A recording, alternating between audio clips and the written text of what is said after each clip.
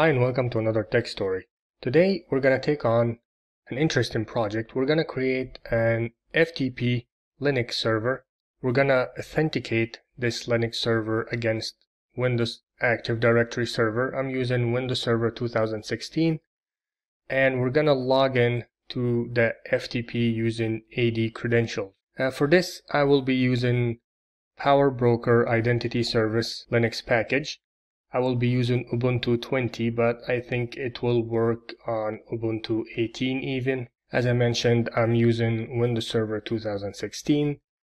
The communication between the Ubuntu server and the Windows Active Directory will be through SSH. So without any further ado, let's get started. I'm assuming you already have your Windows Active Directory up and running. You have your Linux Ubuntu up and running, and both machines can communicate with each other.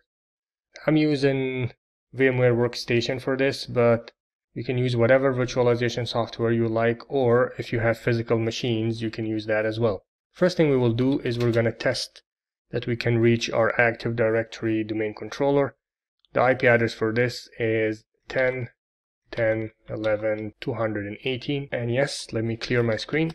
And yes, I can reach it. The next step we're going to do, and this is just common practice or good common practice, is to always update your system before doing anything. So sudo apt and give it the flag Y to agree to anything. Update, and we're going to do the same for upgrade also. And there we go. Now let's install SSH. There we go. I have DNS service running on my Active Directory domain controller, so I will point my Linux machine to that DNS server.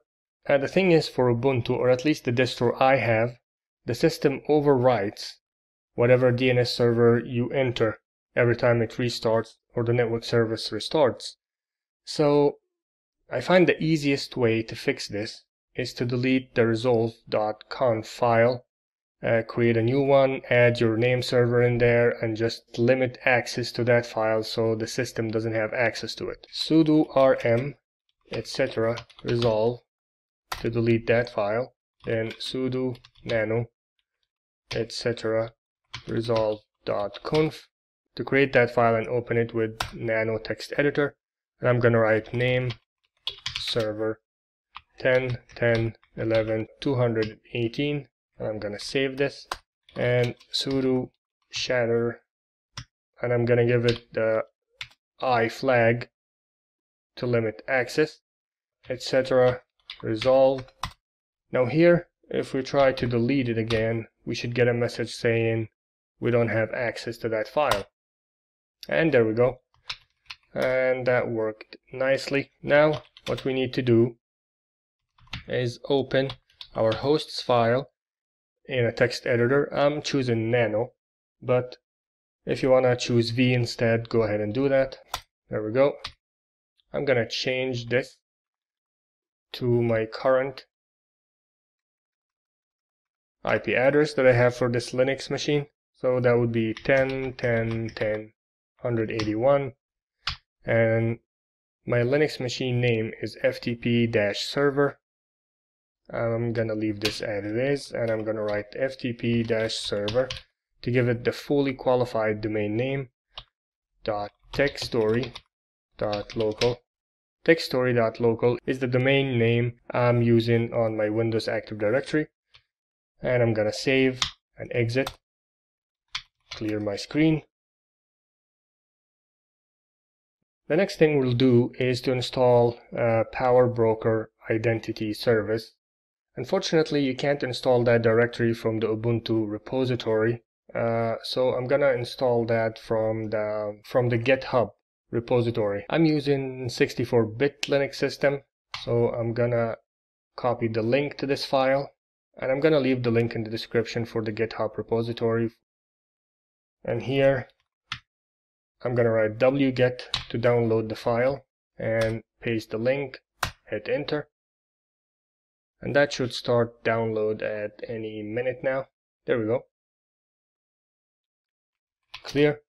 Now, in order to execute this file, we're going to need to add an execute flag to the file itself. So to do so, I'm going to write sudo commode +x to add the execute flag and then the name of the file.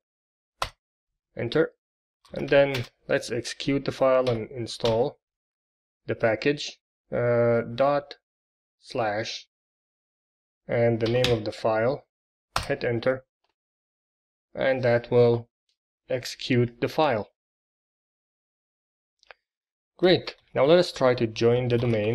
Sudo domain join-cli join techstory.local and username administrator at techstory.local. Password is the password I have.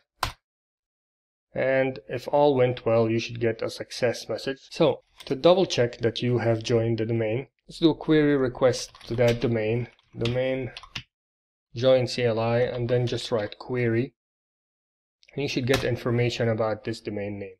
And there we go. Now we have successfully joined the domain. Now we need to automatically create a home folder for each user that will log in. And in order to do this, I will use pam. So write sudo pam -auth-update and just navigate to create home directory and login. Hit OK. Now one thing we need to do is to edit the greeter screen to be able to log in with our users. To do this, we're going to need to add this line to the configuration of the ldap. So we're going to navigate to user share ldap conf. We're going to add this line in the 50 Ubuntu conf and add another file 50 unity-greeter.conf.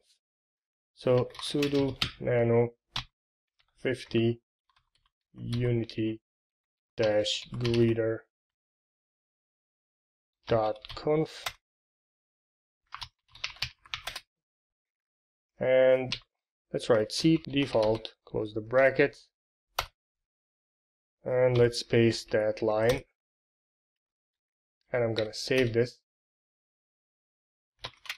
Now I'm gonna write the same line in the Ubuntu file just in case. There we go, and sudo and reboot. Now let's check our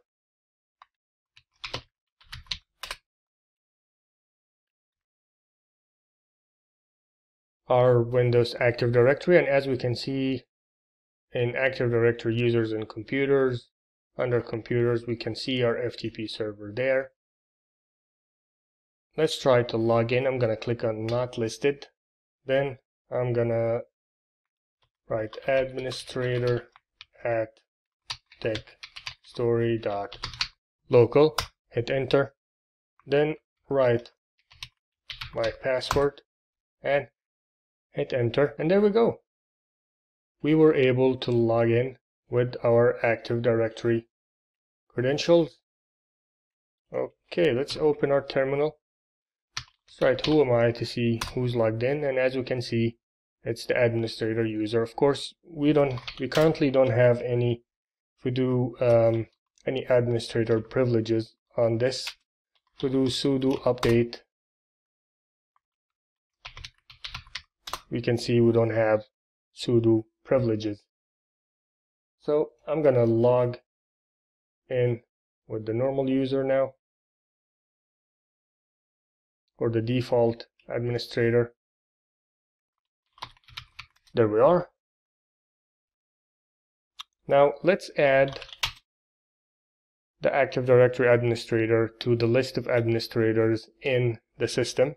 In order to do this, I'm just gonna write sudo vsudo and hit enter, and that should open the sudo file. There we go. Now let's add our user techstory / administrator, and I'm gonna give it all privileges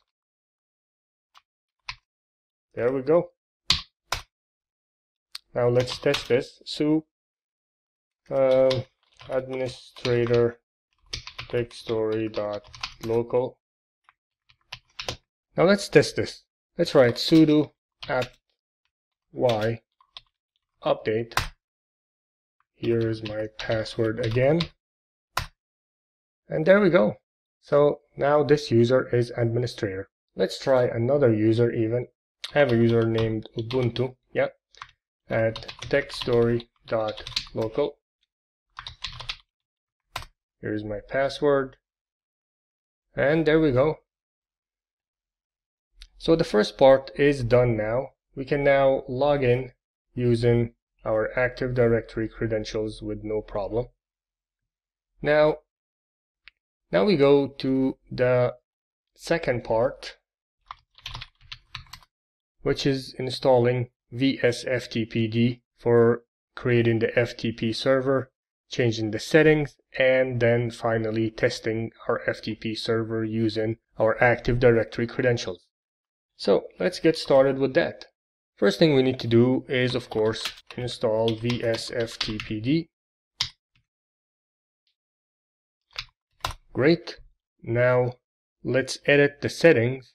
Well, actually, before we edit the FTP server configuration, let us create a self-signed certificate that we will be using later to connect to our FTP server with SSL or TLS in this case. So I'm going to use OpenSSL. If you don't have that already installed, go with sudo apt y install OpenSSL. Usually it comes with Ubuntu, but in case you don't, you can install it manually. After that, I have chosen RSA encryption with 2048 bits, and the location will be exported here and here. Copy this, and I'm gonna paste it here. It's not pasting, weird. So paste. There we go. I'm just gonna leave it as the default, but feel free to enter whatever information you want, full name, state, all that good stuff.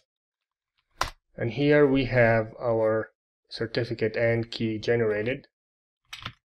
Take note where you have saved those files, because you were gonna use them in the Vsftpd configuration. Now let's edit the configuration. I'm gonna use my nano text editor, vsftpd.conf. Now, I do not want to allow anonymous access. Local, yes. Write, enable, yes. I want the user to be able to write. Let's see, what else? I want to chroot the user to their home directory so they can't navigate out of that. So let's find chroot. There we go. Chroot local user, yes. And for this to work, we need to add another command, allow writable chroot. Let me paste this. There we go. Now that this is done, let's now add the location for my certificate file and private key in the configuration. So we'll go here, we're gonna enable SSL. Let's remove the default. All right, and let's paste this information and save this. Let's restart the service, because without restart it will not work, or the changes will not take effect anyway. So service vsftpd restart, and there we go. Now I'm using FileZilla to test this, but feel free to use whatever FTP client you want. So there we go.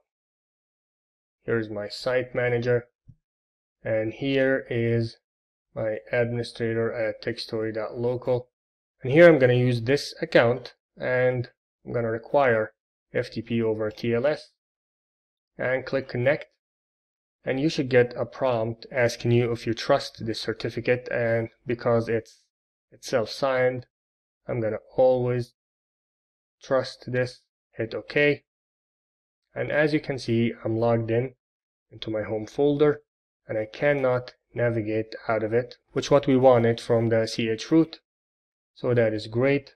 I'm gonna test upload this folder, FTP test, from my computer. And as you can see, here is the folder and here is the text file inside. So this was a successful project. Now let's test with another account just to make sure that it's working fine. And we have the Ubuntu account also, Ubuntu.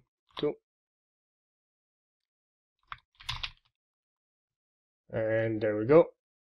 And it's working fantastically. Upload, and there we go. And so as we can see, it works fine. The only thing, or the only issue with this so far, is that the user would have to log into the system in order for the home directory to be created for that user. So without login to the system with that user credentials, there will be no home directory, and thus you won't be able to log in through FTP for that user. I'm working on fixing this with a bash script. As soon as I do, I will upload another video to add this fix. Well, that's it for today. I hope you enjoyed this, and if you did, please leave a like, subscribe, and share, and I'll see you in the next video.